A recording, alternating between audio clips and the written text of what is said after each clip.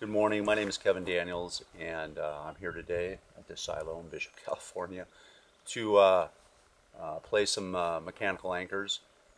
If you haven't watched the other two videos I did in regards to choosing the materials for your bolt and which bolt to choose, I would ask you to maybe do so.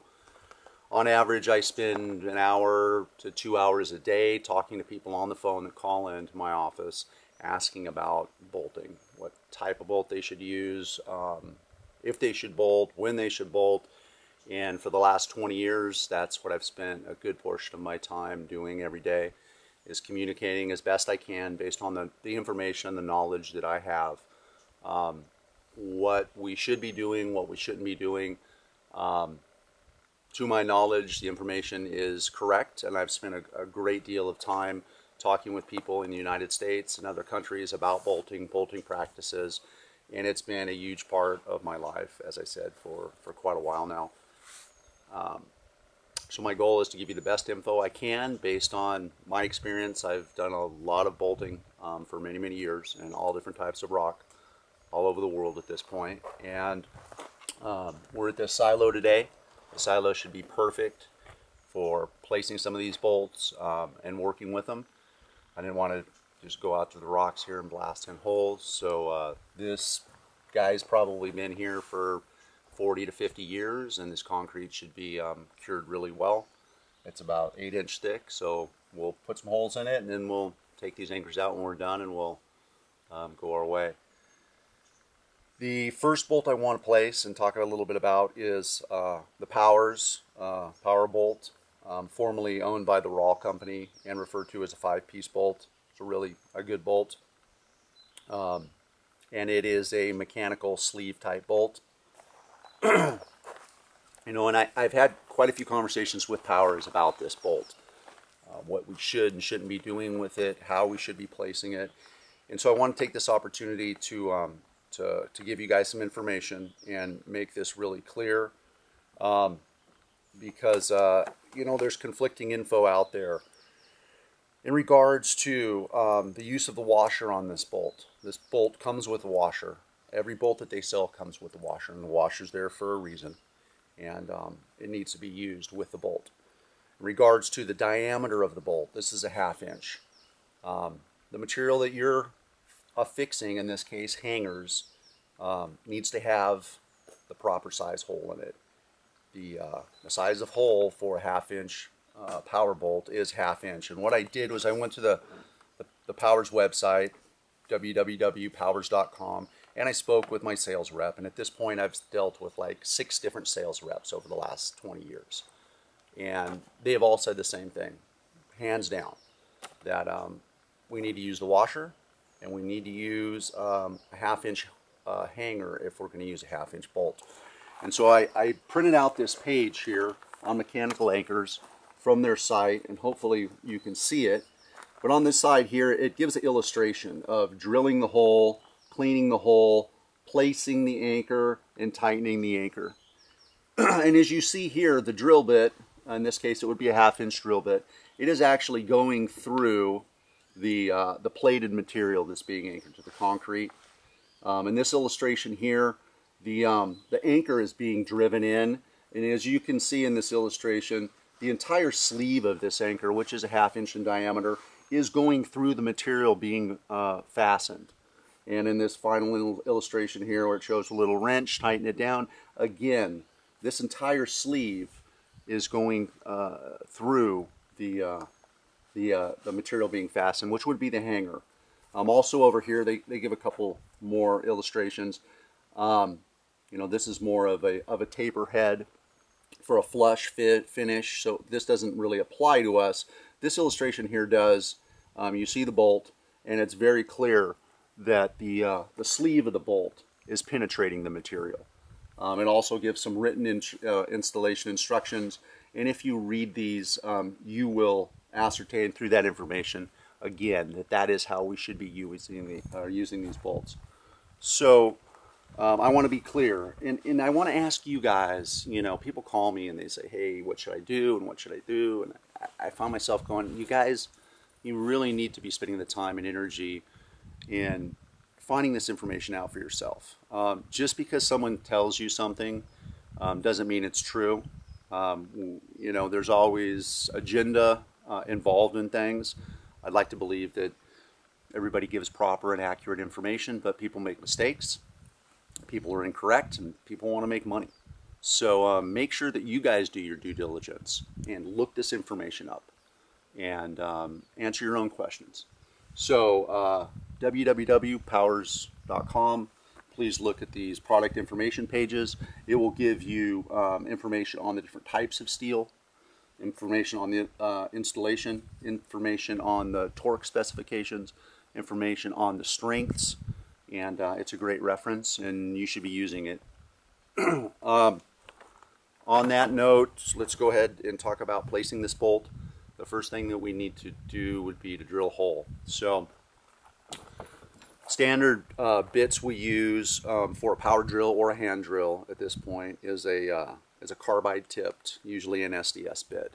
And obviously the length of the bit, the portion penetrating the rock or the concrete, needs to be longer than the length of your bolt.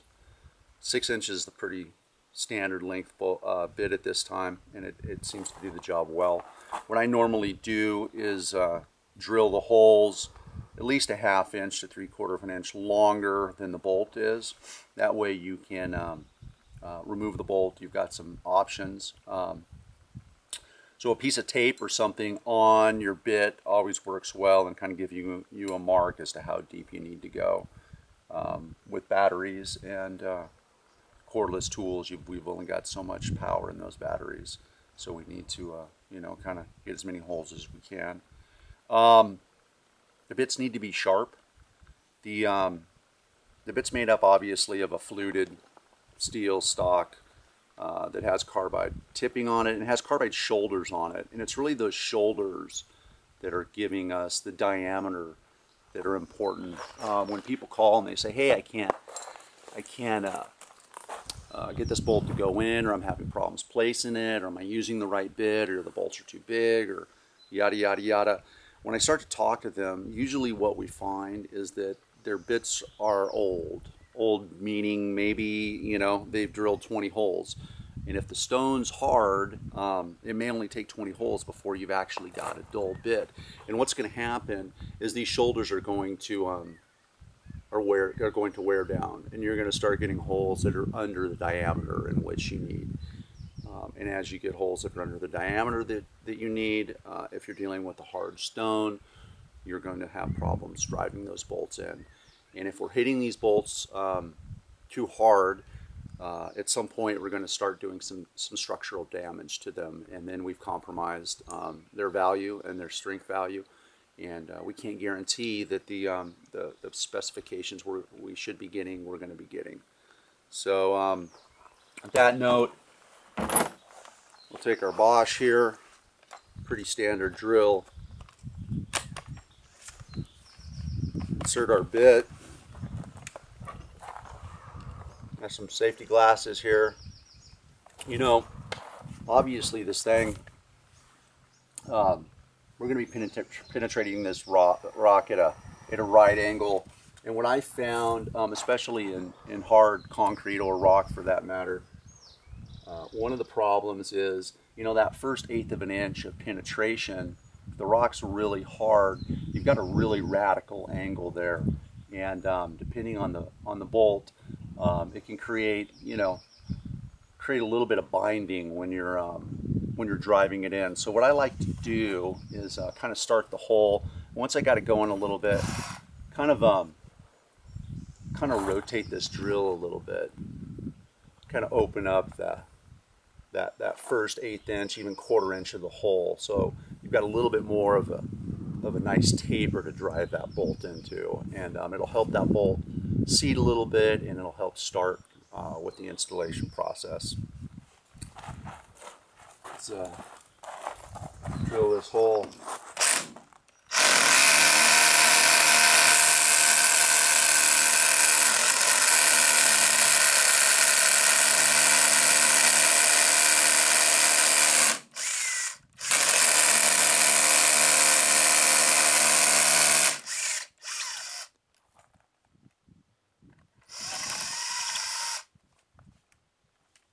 pretty easy with these power drills. If I was hand drilling, I definitely wouldn't be drilling a half-inch bolt. I'd probably be drilling a 1/4-inch bolt, maybe a 3/8 inch bolt if I had to. But most of the bolts at this point are being put in, on rappel with power drills. The second step in this is, it really is going to be beneficial to clean out the hole really well, and I think that part of this whole process gets overlooked quite a bit, and people take for granted that these mechanical anchors are moving and stuff's going on. So to clean out these holes is important, and the manufacturers on those spec sheets, they tell you to clean out these holes. So a brush, a test tube brush for the most part, works well. A blow tube or some type of a blowout bulb works really well.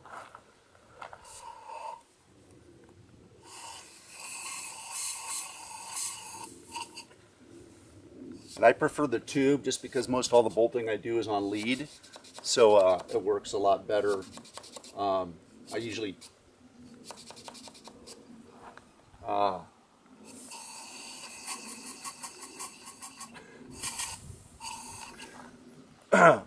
use a tube.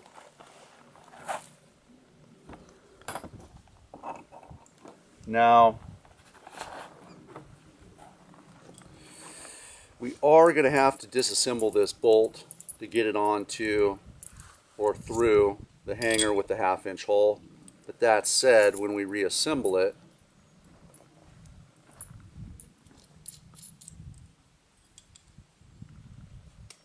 it slides over the sleeve, which is what we want. Now, the sleeve of this bolt, the split sleeve, is really, where all of our expansion takes place. And as we tighten this thing down, it draws the bolt out of the hole over this tapered cone and creates expansion here. So to get this baby started, we need to make sure that she's set in here about right.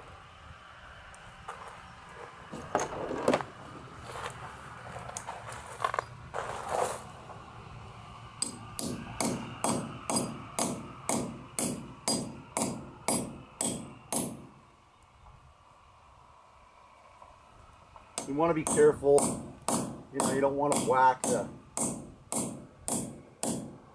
hanger. This concrete is hard.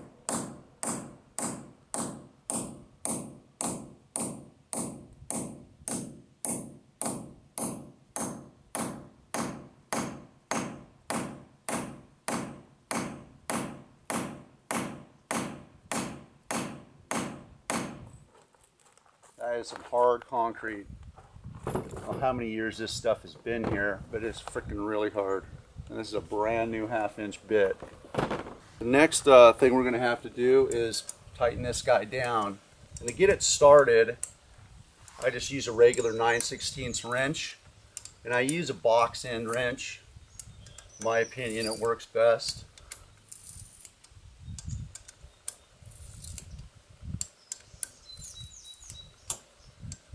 Looks like this bad boy is not seating right, and I can't ascertain exactly why, but what's happening is it's spinning in the hole, which means that this nose cone hasn't made proper contact with the inside for some reason. Because what has to happen is this bolt has to tighten down, and for it to tighten down, this nose cone can't spin. If the nose cone spins, when I tighten down the bolt, the nose cone spins as well. So I brought a tool, hoping that maybe something like this would happen, and this is just a regular Functus device. So you whack this thing a few times, and what it'll do is it'll help seat that nose cone and make sure that nose cone isn't spinning in there as you tighten down the bolt. And I like the Rawl 5-piece bolt. I think it's a good bolt. That said, this triplex design is a better design. And that's one of the reasons why it's a better design, is you're not dealing with this nose cone that's buried in the hole. And we'll place that in a few minutes. So I've funked this thing a bunch of times with the funkness device, and it should be seated at this point. I'm going to say it's going to tighten right up for us. So I take my 9/16 wrench. Yeah, sure enough, we're good. The next thing I want to do is kind of orientate this hanger. You know, and I kind of took for granted, being that this is a silo, that it was in good shape. And I should have addressed the fact that before I placed this bolt, I should have checked. You know, if this was a big chunk of rock right here, you know, we'd be looking for any kind of fractures, we'd be looking for weaknesses, pockets, things like that. But we're going to say this is a nice piece of granite. And it's super solid where I'm placing this bolt.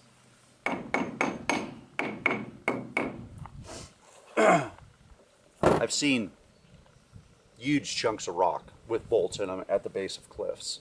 If you've been to the Riverside Quarry, you know, I mean, there's, honest to God, there's chunks of rock there that are not as big as this silo, but they're pretty damn big. And they got bolts stuck in them, and they got glue holding them on, and anchors and shit holding them on. And it's fun climbing, but I'm worried that at some point somebody's going to get hurt by one of these things. So make sure the rock in the area that you're placing these bolts is good, especially if they're anchors.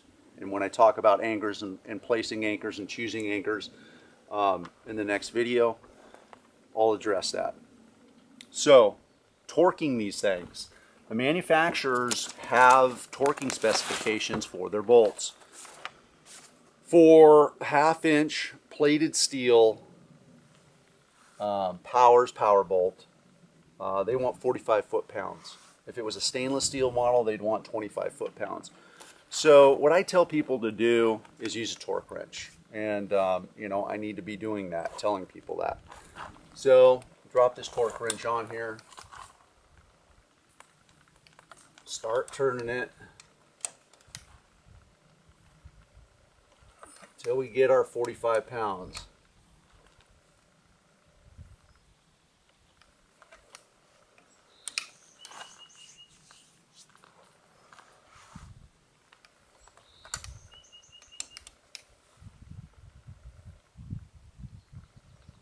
There we go. Honestly, you know, until I started selling these bolts and working with these bolts and answering these questions, I didn't use a torque wrench. And to be honest with you, because I do most all my bolting on lead, I don't carry a torque wrench with me. But at this point, I've got a pretty good feel for what 45 pounds is.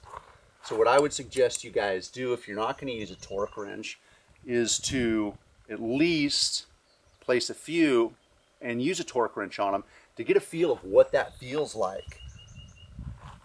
And for me, you know, with the 6-inch wrench, that's me cranking on that thing until, I mean, it's hurting my hand pretty good, and I've got a pretty good feel of what 45 pounds is. We need to be in the ballpark. We don't want to over tighten these bolts, because you can definitely over tighten them. And by over tightening them, we're possibly doing damage to the bolt, to the integrity of the bolt. So the manufacturers don't want us to over tighten these bolts. Fix Hardware doesn't want you to over tighten its bolts. Powers doesn't want you to. Hilti doesn't want you to. And with that, you know, we've got a properly installed solid bolt. Thank you very much. I think that covers the Rawl Powers power bolt.